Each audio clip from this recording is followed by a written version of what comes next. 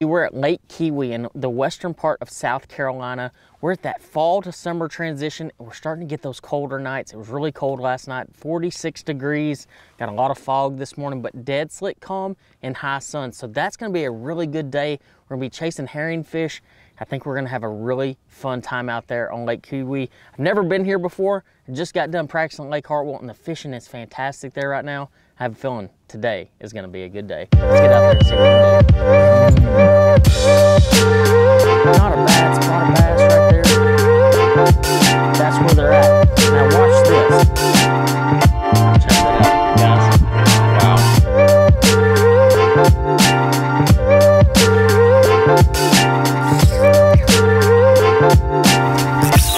Oh, that's not a little one.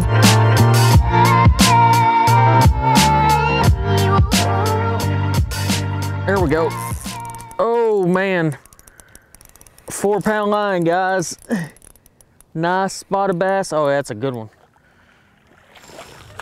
Oh, we're here at Lake Keowee, and I'll tell you one thing, guys. I really love catching spotted bass, and this place has an abundance of spots. But one other thing it really has is big, largemouth bass. So if you get around this area, and let's just say, for instance, you're around that Columbia area and you want to fish something that maybe isn't getting near the pressure as like a Hartwell or Lake Murray, you should come out here to Lake Keowee. It has a good abundance of fish. You can catch them fairly easy. Now granted, I picked up my 4-pound line rod because I just really wanted to see if I could catch one on it. But you can get away with 7, 8-pound tests, 10-pound tests on your drop shot. And that's what we're doing today, is drop shotting. And this is a nice spot. You know, I'm having to take my time a little bit with it because it is such a light line. You just want to play them a little bit. But, oh man, check that out, guys. Not a bad spot of bass right there. And, you know, we're here in the western part of South Carolina. And, you know, there's this big misconception that fish don't bite as good this time of year because of that transition. You know, lakes are starting to turn over and the fishing's starting to get a lot tougher. But all you have to do is pick up something like a drop shot and catch some fish. Now, on a lake like Keowee, like Hartwell, like Lanier, some of these places that have all these herring in them, one thing you have to have at your availability at all times is a drop shot rig. Just a simple drop shot rig. We have it nose hooked with a little 4.5-inch worm. Nothing too crazy, but the reason you have to have this, so I started out with a soft plastic jerkbait like a fluke and a top water. These fish are chasing herring all over, but when they get really pressured, or let's just say, for instance, they get inactive, and you can watch your active target, you can see how the fish position. If they're sitting really high in the water column, that's when you want to throw your flukes, your top waters, things like that. But when they get sink down to the bottom, like they are today, that's when you pick up a drop shot, a shaky head, a jig. In this case, I just always tend to go to the drop shot. It's just so consistent. I tend to get a lot of really good bites on it. And here at Keowee, it's definitely one of those baits that you got to have in your arsenal to catch your fish. But I'm going to tell you guys, the fish are biting, and I can't wait to get back out there. So I'm going to go drop me it down a little bit more, see if I can catch me another one.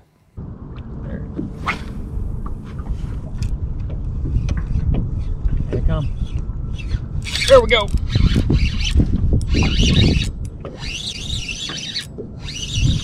Oh, goodness gracious. Oh my God, I can't wait to get home. Oh, Jesus.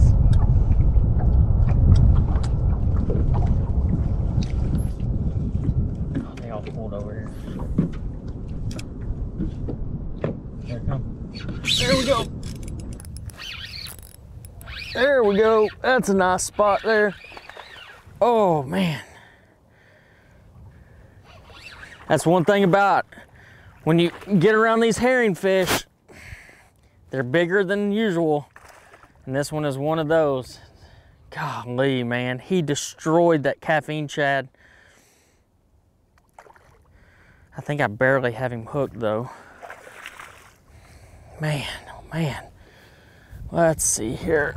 There we go. Check out the size of that spot, guys. Now that's the kind that we are looking for here at Lake Keowee. Check it out. My goodness. Just a nice spotted bass. Got him hooked perfect. So that pearl white caffeine shad. Big bass. I mean, guys, it don't get much better than that right there. Get this fish back real quick. Let me tell you real quick. When you're on these herring lakes, it's so important to pay attention to your active target. So I've been out here, I've been drop shotting, I've been catching a lot of bass today. I mean, just a bunch. And I look out there at my active target, and what did I tell y'all earlier? You have to pay attention to the depth of which the fish are sitting. I see a school of fish swimming about 5 foot under the surface. That's when you want to get the caffeine shad or topwater. It just kind of depends on how the fish are biting. Today, you know, when you get on a place like this, the caffeine shad's just so deadly. And just rigging it with a straight shank hook and a little swivel in the front to get a little bit more depth. But the deal is, with the caffeine shad, it's all about having the right presentation. So one thing about it, what I like to do, throw it on a spinning rod, you throw your cast out there, and you're reeling it, and you're twitching it, reeling it, and twitching it. That's the way these herring react in the water, so you have to match it. It's not just sitting there twitching it real slow and going real slow. You have to fish fast. And when you see them coming on that active target, you don't slow down. You just keep going. And then they're gonna bite it. I mean, that right there, I actually hooked one on my first cast. It was a really nice bass. I saw the school had moved towards me, paid attention. I just flipped my caffeine shad to where the school was. I saw them resurface, and of course they ate it as soon as I threw it. So, but here in a minute, we're gonna talk about color and why it's so important. But I'm gonna tell you guys, I gotta throw it back out there and see if I can catch me another one. Just went down with it, but he wasn't very active. Oh, we got it though. There we go.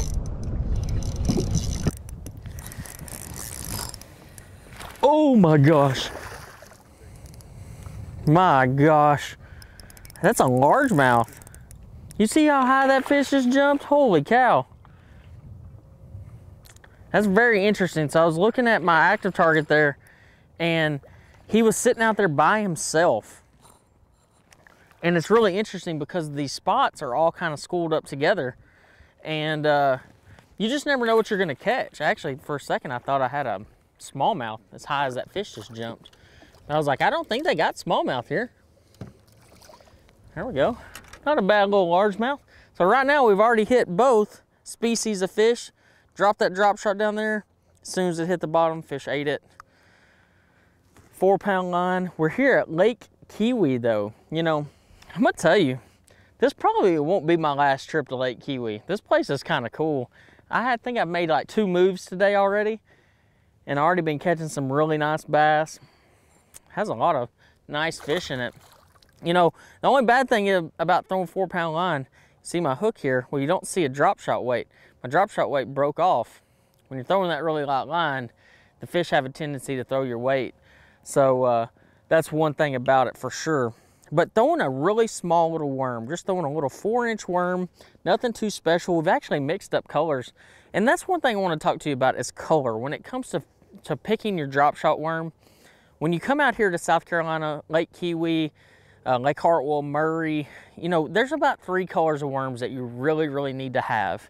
You need to have a pink worm. Everybody's gonna talk to you about Morning Dawn is the color. You wanna have a pink worm. You wanna have a shad color. And when I say shad color, I'm not saying a white worm. More of like a transparent type shad color, like a prism shad, something like that. Or a green pumpkin. And literally, guys, y'all can take those 3 worms, rig them on a drop shot, and day in and day out at this body of water and all across this area, if you throw those 3 colors, you're gonna find success, you're gonna catch a lot of bass, you're gonna have a lot of fun. And today we're using a little 4-pound test, fluorocarbon, straight fluorocarbon, the new Hypermag spinning reel, and just really just having some fun out here. And that's what fishing's supposed to all be about, right? I mean, we're supposed to come out here and have a good time, catch some bass, have some fun with your friends, and have some fun with your family. And there's nothing better than catching some nice bass on 4-pound test here in South Carolina, and what's supposed to be the toughest time of the year, but it's not. We're gonna catch some more bass here in just a second. There we go.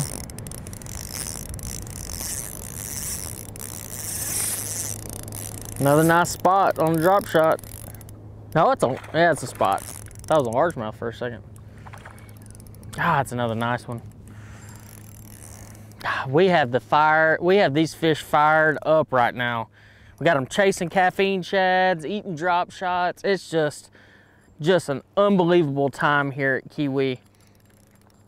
You know, like I said earlier, I've never been in this body of water before, but you know, what I wanted to do today was to prove to y'all guys that you can go to a body of water you've never been to before and use a lot of the same tactics. So, you know, one thing I did is I got on the internet and all I did was some simple research, you know, like a simple Google search of what type of forage was in this body of water, and I found out it had herring like Hartwell and some of these others, and I knew immediately that I'd be able to catch some really nice fish fishing the way that I like to fish for herring, you know, throwing a caffeine shad, throwing a drop shot. And it honestly hasn't really disappointed me. I mean, there's a lot of really nice fish here. And you shouldn't be scared to go to a new body of water and try something different from time to time, because you're gonna be surprised how many fish you catch. You know, here when you're drop shotting, you gotta really pay attention to how you have to present your bait. So unlike a lot of other places, you know, like at Hartwell, every place is a little different. The fish are all gonna react a little bit different everywhere you go. So one thing that I did as soon as I got here, I started fishing the way that I was catching them at Hartwell. And the way I was catching them at Hartwell is I would make my cast out there and I would just hold my drop shot still. So I would just dead stick the worm. And that was how I was actually catching the majority of my fish. As I was dead sticking it, I'd get it in where the fish were and just hold it still. Well, when I got here, I tried that and the fish didn't seem to bite it as good. So that's when I started shaking it. I did a light shake at first, nothing. I think I caught one. And then like instinctively, I just kind of started shaking it hard, like really hard, like old school Aaron Martin shaking a worm, brass and glass days. And if you don't know anything about that, you should definitely Google that. Aaron Martin's was one of those pioneer kind of guys that really, you know, revolutionized finesse fishing for the United States. And one technique that he used to use was brass and glass. So it was a brass sinker, a glass bead, and a worm. And what he'd do is he'd get over there and shake it real hard, and it would make that clacking sound. Well, then when the drop shot came out, he started using the drop shot, and he would use the same technique that he would use with the brass and glass, but he wasn't using, you know, the weight and the clacker. So now all he does is shake that worm, you know, and Aaron unfortunately passed way too soon. But, you know, one thing that he definitely did is revolutionize how drop shot fishing is. And I've really tried to carry on his legacy by using it as much as I can. And he definitely opened my eyes to how you fish it. And so today, and what you should do if you fish a drop shot is always change up the way you rig your worms, change up your colors, change up the way you shake your worm. If you don't shake it at all, make cast with it, drop it under the boat. You know, that's the cool thing about a drop shot is you can do it a bunch of different ways and you can catch a bunch of different fish on it. So, you know, that's one thing to always keep in the back of your mind. If you're not catching them quite as good as you think you should, change the way you fish it, and you will be shocked how many extra bass you catch.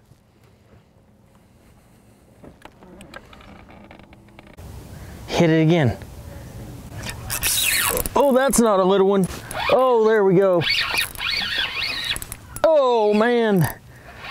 Whoo! There we go. Man, oh man. Dude, this place might be one of my favorite places around. This place has some dang bass in it now. Holy cow. You know, I've always been a huge fan of Hartwell, Murray, and other places, but let me tell you, I just broke the fish off. It was probably over 3 pounds. I'm sad. It happens sometimes, but let me tell you something real quick though. Paying attention to the color of soft plastic jerkbait that you're throwing is extremely important. Maybe one of the most important things that you can do when you're out here throwing it, especially trying to attract these fish that are eating herring. So as you can tell, it's still pretty low light. It's morning time, probably around that 9 to 10 o'clock time frame. And I'm throwing that solid white, or what you would consider pearl, caffeine shad. Well, as the sun gets higher, as there's more light penetration on this calm day, you're gonna have to go to a more natural approach as the day progresses. And what that means is going to like maybe a glacier color, which is a more transparent color, or even going to our white ice, which has a white back and a clear belly. And having those couple of different colors and changing it up from time to time. You can't get stuck on throwing the exact same thing all the time, because if you do, you're gonna miss a lot of extra bites. So pay attention, mix up your colors, and I promise you, when you get out here, you're gonna have better results.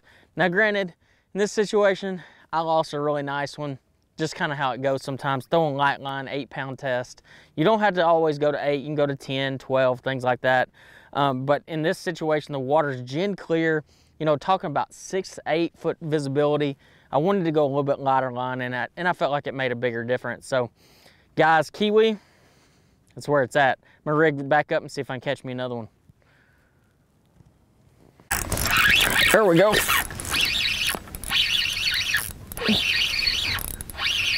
God, you smoked that thing.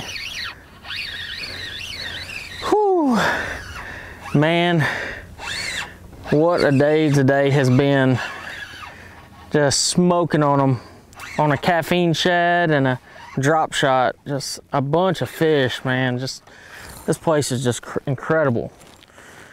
Another nice one on the caffeine shad. Check that out, guys. Right in the top of the mouth, right where you want them to be. And using the active target. And I mean, look how fat that fish is. But picking the right colors is really, really important. And that's one thing that we're doing here. That white caffeine shad just really seems to draw them out.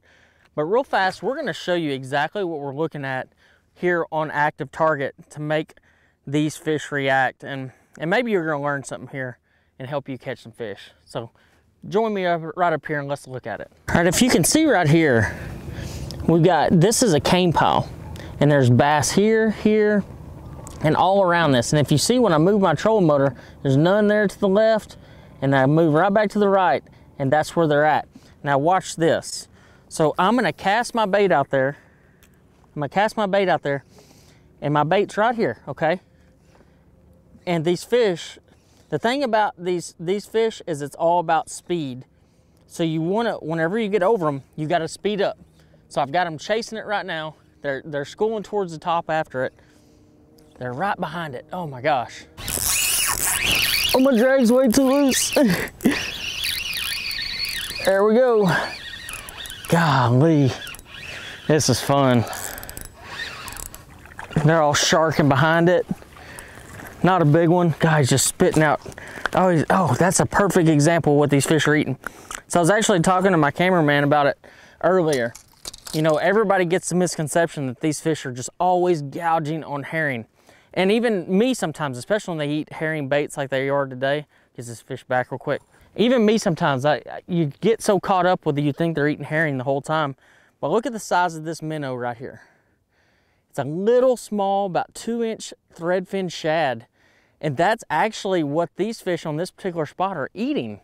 And so often, guys get so caught up saying, okay, these are herring eating fish, but in reality, they're eating these little thread fins and paying attention to those little things. So if, for instance, these fish stop biting, and if I stop catching fish, all I would have to do would be downsize a little bit, go to a smaller bait like a 2.75-inch Rage Swimmer, a small Sexy Dog, or even a popper, and you probably catch a lot of fish even when they're not biting.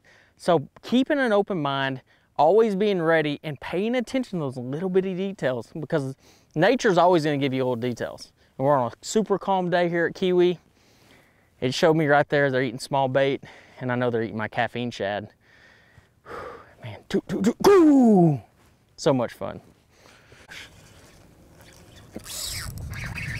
There we go.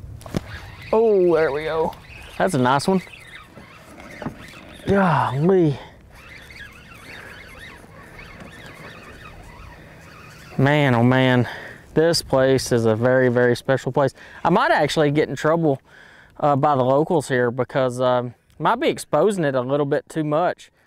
Because this is a really nice bass here. And what's crazy is the one I had on earlier was way bigger. Look at the size of this spotted bass. Check that out, guys. Wow. Just choke that caffeine shad. You know you're throwing the right color when they're choking it like that. I always believe that, especially on these schooling fish like this. I ate my tail off of it and everything. But a nice, nice bass. Guys, today has been just one of those magical days here fishing for spotted bass in South Carolina. Lake Keowee has shown out. It's definitely a place that I will 1000% come back to. It has such a healthy population of bass. And I mean, just a lot of really nice fish. Overall, an unreal trip. Throwing a two-prong approach. And typically, if you watch my show, you watch Let's Fish TV, you know I'm all about the two-prong approaches. The drop shot and the caffeine shad today were lights out. I didn't even need another rod on the deck, and I have all of them on here. But those two rods got it done for me today. Let's get this fish back real fast. There she goes. Overall, guys, Lake Keowee, western part of South Carolina, is definitely a place that I will bring my family to. It's just a beautiful lake as it is. It's a little bit cooler, a little bit more in the mountains, but obviously has a great group of bass in it. And you know, I mean, from what I've been told, I mean, it has some giant largemouth in it. We caught a few largemouth today, not any of the really big ones, but had some opportunities at some really big spotted bass. And I mean, overall, man, like throwing the caffeine shad and rigging it the way that I was able to utilize a little bit lighter line and catch a lot of these fish that were out here schooling. But you know, using your active target, paying attention with your active target to how the fish are reacting is a really big key out here. If they're sitting high, use the moving bait. If they're sitting low, use the drop shot, and utilizing both techniques to catch a great number of bass. So let's head back to the ramp. Let's get everything rigged back up. I've got a tournament tomorrow, so I've got to get everything ready for Hartwell, but I hope y'all enjoyed today's show.